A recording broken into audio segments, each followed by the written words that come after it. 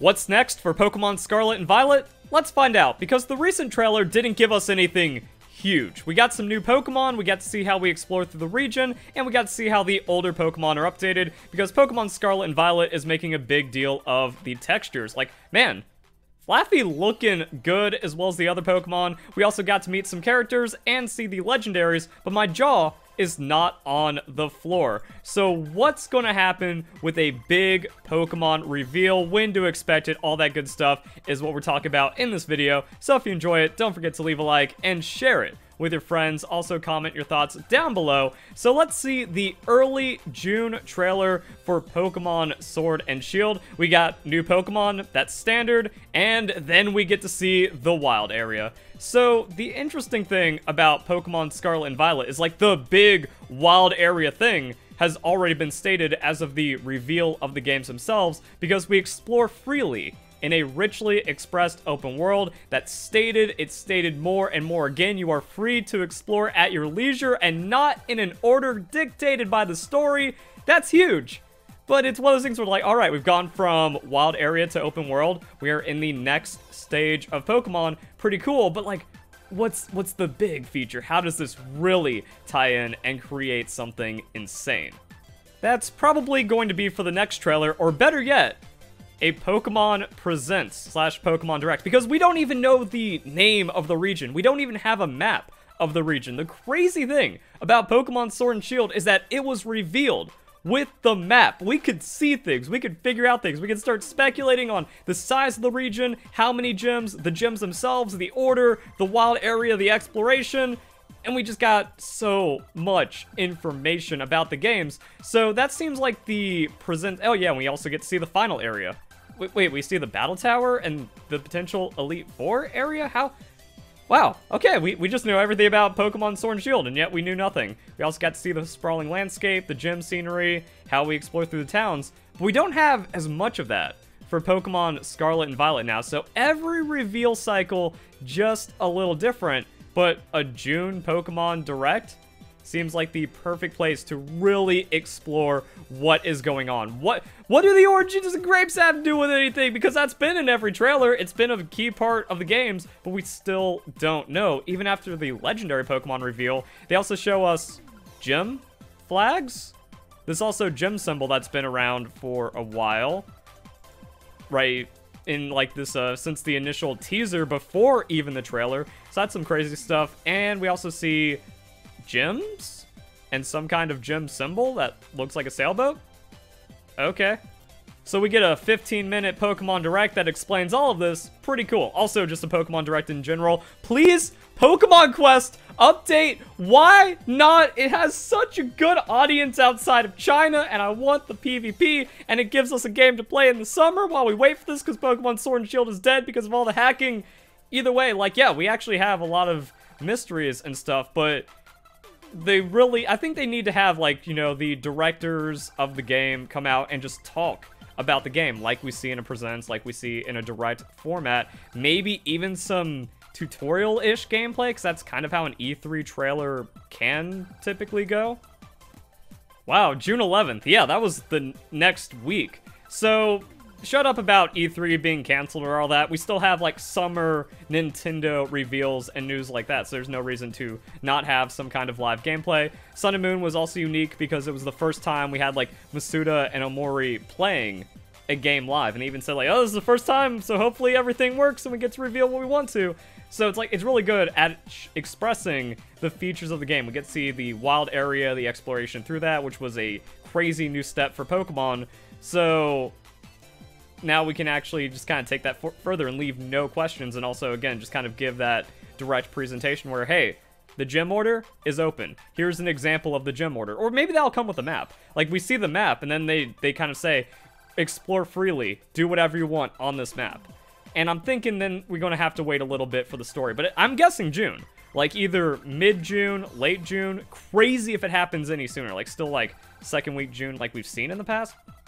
But I don't know, like, I've been so used to very sparse Pokemon news that I'm not expecting anything, like, crazy and snappy. But, like, late June, big Pokemon Presents, you know, Pokemon press conference-y style. Yeah, that seems to be wrapped up. But what about July? So the really interesting thing about this reveal is that our gimmick, you know, the little teaser that we get inside of the logos, or just the overall, like, major thing in the game, Mega Evolution, Dynamax, Z-moves, was revealed super early, because we found out about Z-moves and Mega Evolution in August. Now, Megas were teased a little earlier, but, like, June? And not even for the Direct? Like, that was crazy to see how big Pokemon work. So I'm guessing, like, July could be, you know, cut it somewhere in the middle and then give us that big reveal. But there was also the theory I had to where we can get the logo shenanigans, like we find out what the symbol it means in the next trailer, because they kind of teased it at the end of the second trailer. So a lot of things can just kind of happen and be revealed. And that's a cool thing about Pokemon Scarlet and Violet, that there are a lot of mysteries for what could happen. And I feel like they have to play into this I Spy. Like, they're going to start revealing batches of Pokemon, be like, did you catch it from the initial trailer? And then everyone's going to go mad about what everything means. Like, one of my new working theories is that this jug is actually an olive jug, and now we have an olive Pokemon. And potentially, like, because oil is flammable, we're going to have a fire grass type in the form of an olive jug Pokemon that evolves from Smoliv. If it's really just chilling like that, cool. But there's way too much I Spy stuff in here for this to not have significance, and maybe they kind of play into it later on. After that, that's where things get crazy. So we have more Pokemon revealed for Pokemon Sun and Moon, July 1st. And then just more trailers. Like, okay, so then we got Salandit, then we got some other Pokemon, Alola Forms and Z-moves, August. Newly discovered Pokemon, July 19th. So again, every 2 weeks, some kind of crazy Pokemon news was busting out. This one's like, hey, here's 7 Pokemon. Get hype. And we had, like, Mimikyu teased for Korokoro. Korokoro's pretty much dead. Actually, how many Pokemon was this? Like, they just kept throwing so many Pokemon at us. Oh, we found out about Hyper Training. So, and that's, like, another really cool thing, that inside of the Pokemon Sword and Shield news... Oh, crap, I just realized I can't show these trailers because of, like, false copyright flags. Hopefully my video doesn't get dinged on that. But, yeah. So we have Global Link, hosting your own battle competitions. That's pretty cool. And then Hyper Training. Like, that was the craziest, mind-blowing thing ever, where it's like, wait, we don't need breeding? We can just skip to level 100? Now, it turned out to be kind of sucky in Generation 7 and getting revamped in Generation 8. But when Pokemon Sword and Shield showed us the Battle Stadium and all the other competitive elements there, oh, man, Pokemon competitive looking crazy. So, like, we just get a random splash like that. There was also where it's like, hey, you can just use vitamins. No cap. That's right, 26 vitamins, your Pokemon's Eevee trained. Congratulations. Welcome to modern Pokemon, like, training. So that could just be its own huge thing that just drops in the middle of random Pokemon Scarlet and Violet news. Because I want to see, with this open world, how Pokemon training evolves and just becomes more quality of life. And even, like, hopefully taking things from Pokemon Let's Go, where you just do whatever. Boom. Crazy stuff. Catch combos being the greatest thing ever. I really hope they make a point to be like, hey, battle replays are back. So, July trailer. Just any kind of stuff. And, like, new Pokemon. Cool. New Pokemon are given. The gimmick, if we don't have it by then, or anything that wasn't revealed that I was talking about with June. And then at some point, they're going to have to, like, amp it up, be like, any gym order. Do whatever you want in Pokemon Scarlet and Violet. And then we can just kind of, like, look at other trends from other games as well. Because I feel like, with all the fan service we saw in Pokemon Legends, and even, like, a tip towards fan service with Pokemon Scarlet and Violet, I don't know if Lechonk was expected to be as manufactured as it was to get all the zooms crazy on social media. And, like, the thing is, the names are carrying the designs, and I personally find that just terrible, that people are so simple that they fall for it. But yeah, like, Lechonk. We just have meme zoomer names right here. So, I mean, like, even a little bit of that fan service kind of spilling in with Generation 9. But overall, like, yeah, we have Zorua Zoroark. We get the Growlithe form that we've been waiting for, and then just everything else. The story, the pandering, the lies, and then the characters as well. That what I'm saying is, like, I think Pokemon is trying to give what the not the masses, the vocal minority is saying. So my prediction for August is, if we don't have the Eeveelution reveal by then, we're probably going to be getting it by then. That's the wrong video. By the way, Technology Connection is pretty good. I like that content. Also, now, I'm just trying to build up, like, the craziest Eeveelution-ception. So, I think I lost my mind last month when I was like, we don't have any Pokemon Scarlet and Violet news. Oh no, we're going to be having delayed, and it's not going to be Pokemon Sun and Moon. We're not going to get any information about this game before release. That is the worst case scenario. Something like they're holding back so long that I thought they were just going to do an like how they revealed Hisuian, Zuru, and Zoroark, but for an Eeveelution, like just draw it out over a week and then start kicking into trailers, Pokemon Presents, Pokemon Direct, a lot more like just gameplay focused content. That didn't happen, but I still think like an Eeveelution is on the table. And it seems like the anime didn't catch up. I didn't respect the current pace of the anime because, like, yeah, not a lot has happened in the last couple of episodes, and none of it really built up in Eeveelution. So I'm guessing that we're going to have to get closer to the release of Pokemon Scarlet and Violet as we get closer to the end of Pokemon Journeys, and then that kind of builds it up. Also, that kind of goes in line with what happened with Lycanroc. So yeah, like, yeah, Lycanroc, similar to Eevee, ties in with anime. Cool. And that also kind of gives us these windows that we've seen in the past. Meltan being a build-up from the announcement in May of Pokemon Let's Go, but then finally getting, like, a long-form rollout. Yeah, it pretty much had its own rollout behind how that Pokemon was revealed, eventually released, got all of its trailers and stuff. So we can see that happening August, potentially September.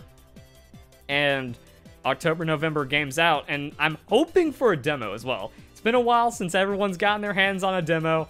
I think we lost that privilege with Pokemon Sun and Moon because of data mine, after we almost lost it because of Mega Ruby and Alpha Sapphire because of data mine. That is on developers for not scrubbing their games, but it looks like we can't have nice things.